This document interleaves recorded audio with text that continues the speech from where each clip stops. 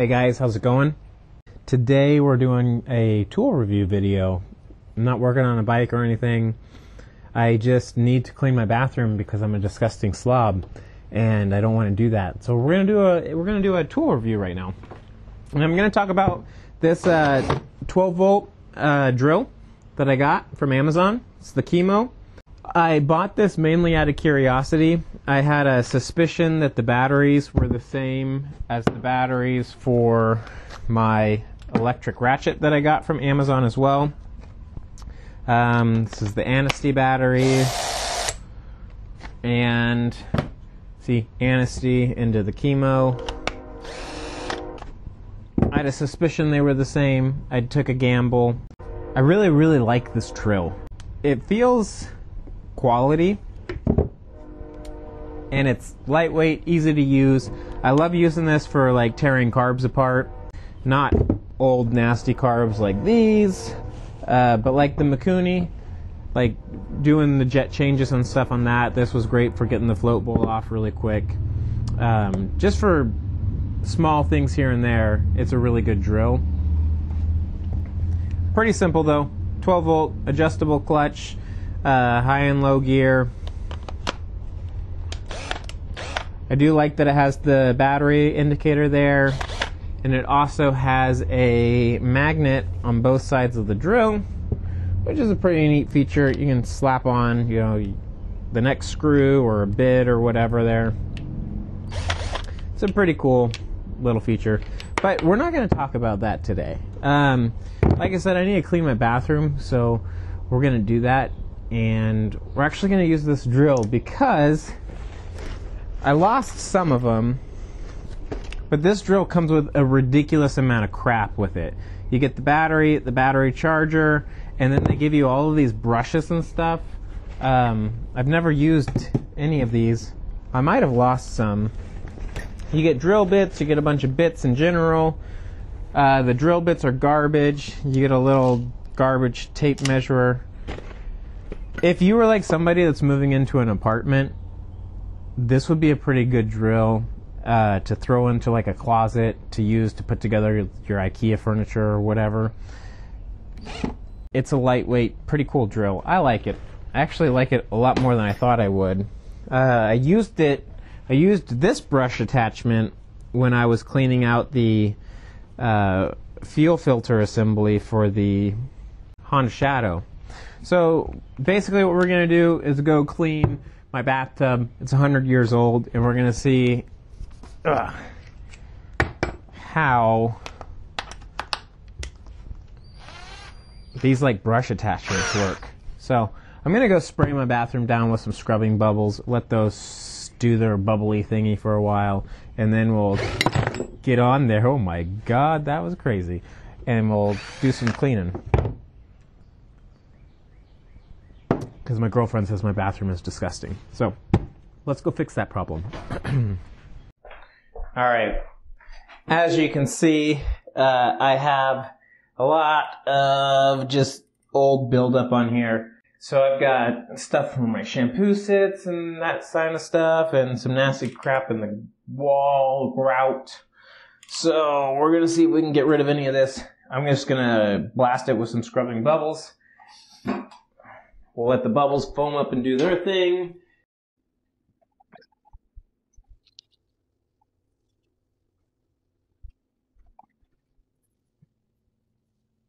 Alright, well, let me just say that these scrubbing bubbles that I got, they kind of sucked.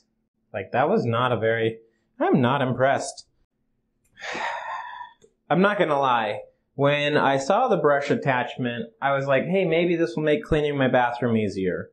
And they say if you want to make a successful product, it needs to make your life easier. Or, a successful project is something that makes people able to become more lazy. So let's see if this actually works. I just want to get like kind of the brown out, some of the stuff off the sides.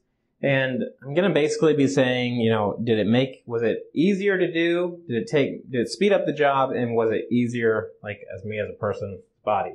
I know a lot of people probably didn't even think about, do we want it on full speed? Maybe since we're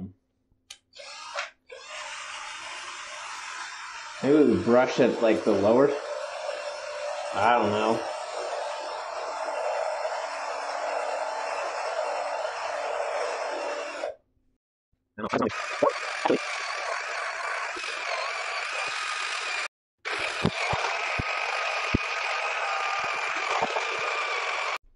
This might actually be working.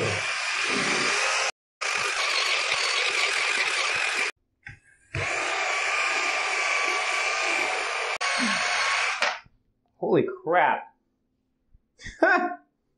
Okay, I already tell you right now, I'm kind of happy with this.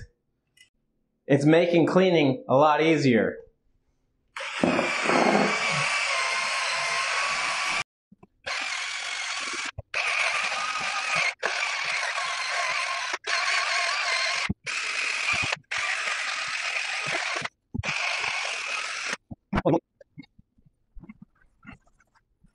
Hey guys, bathroom is clean.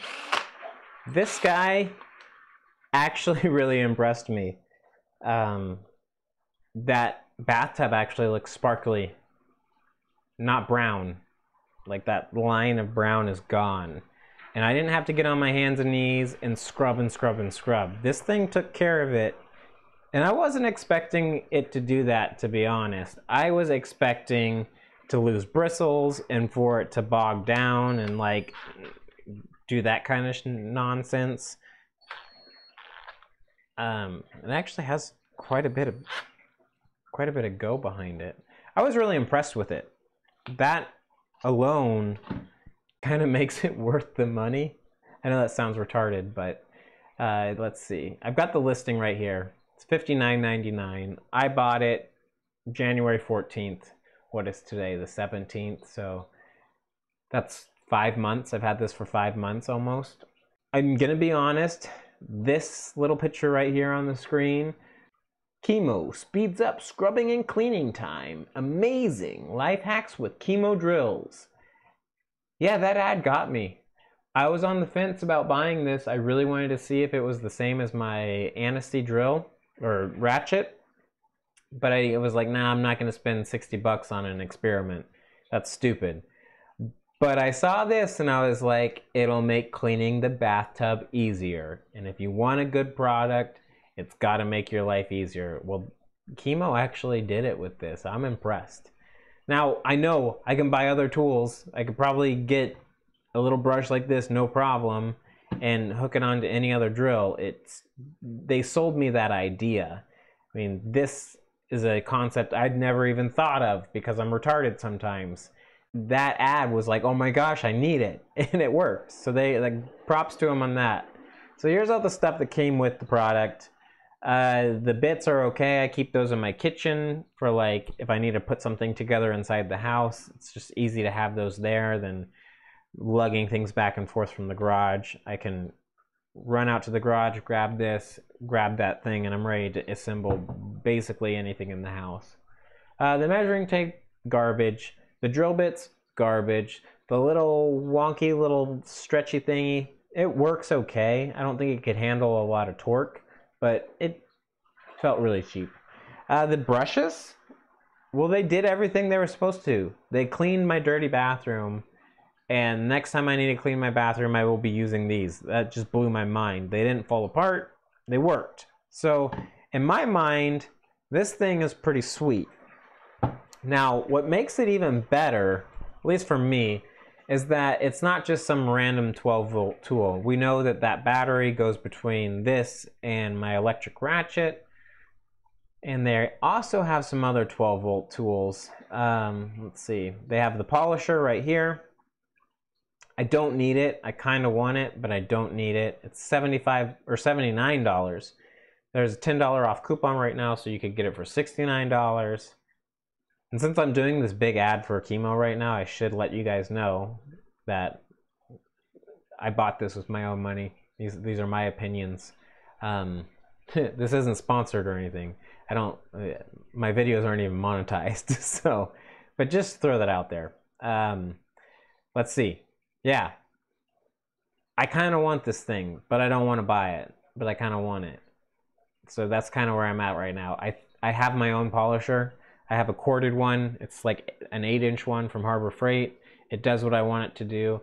But I think this might be easier for smaller things like gas tanks or side covers, and just a little bit easier to control, especially if I'm trying to do it like on the bike. So that's the only reason why I've been trying to convince myself to buy this thing. Then I have another tool to go with my other 12-volt tools. So that one would be pretty cool. And then, at least on on Amazon, I think those are the only ones that I've seen. Now, I did notice that, let's see, I think it was a Tack Life.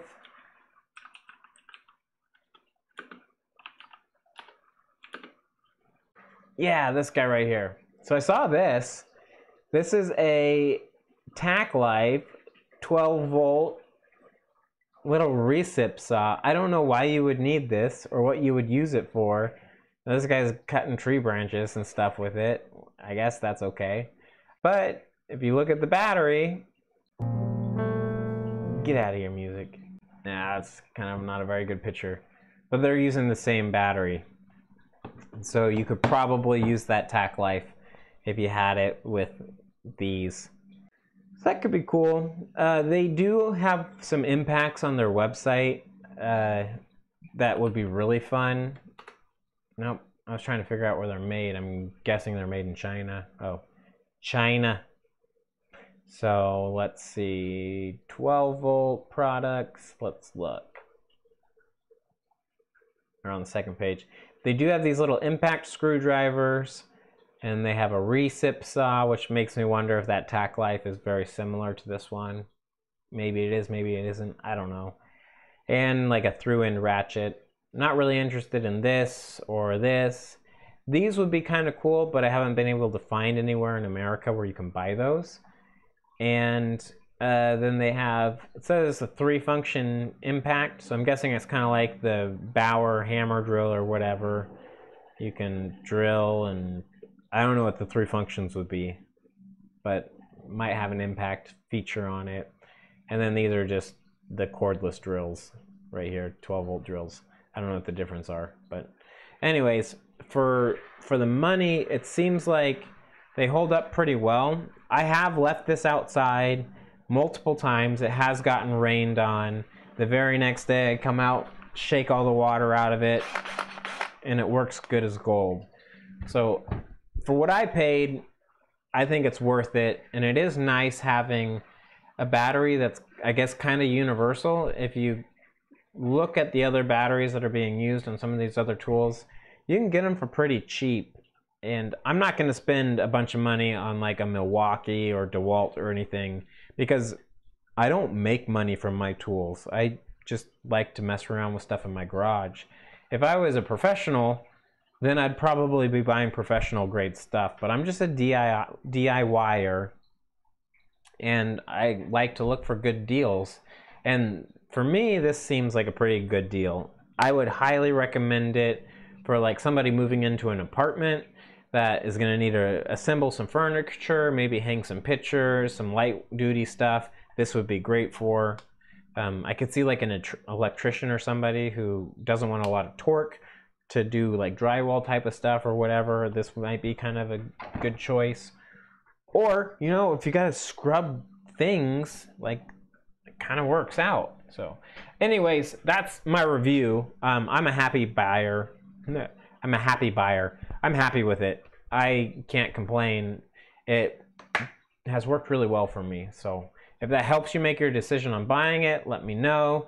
If you know of any other 12-volt tools that use this battery design, and you know what? I just noticed this. I have never noticed this. There's a little charging terminal there. So there are a lot of 12-volt tools that come with a wall charger. I didn't realize that these had that. So that opens up another window of tools to look at. So I think that you could build up a pretty cool, I don't know, maybe. They might be garbage, but if they are anywhere near the quality that this guy is, then they're not that bad. They're definitely definitely better than the Walmart Hyper Tough 20 volt drill. I have the Walmart Hyper Tough 20 volt drill. This guy feels like a well-made tool. That thing feels like a toy. That thing was more expensive than this thing was. So for a beginner person, you know, I was the beginner that went out and bought the Hypermax, and it was crap, and I was like, man, why did I even buy a drill? I could have like had a better luck using my 1950s Craftsman corded drill. And then I went and got my Bauer, and that changed everything for me. And I like this guy too. Anyways, that's all I got. Sorry for that little rant and trail at the end. I'm easily distracted, and I probably like inhaled way too much of that scrubbing bubbles. So anyways, I will be back soon. I know that next week I've got the new handlebars for the Honda Shadow coming in, and I have the steering bearings for the KZ440 coming in. So I will be doing videos on those. Handlebars, that's easy. Steering bearings, like the neck stuff, I've never done that before, so that should be an entertaining video. Anyways, like and subscribe. Let me know what you think, and I will see you guys later. Bye.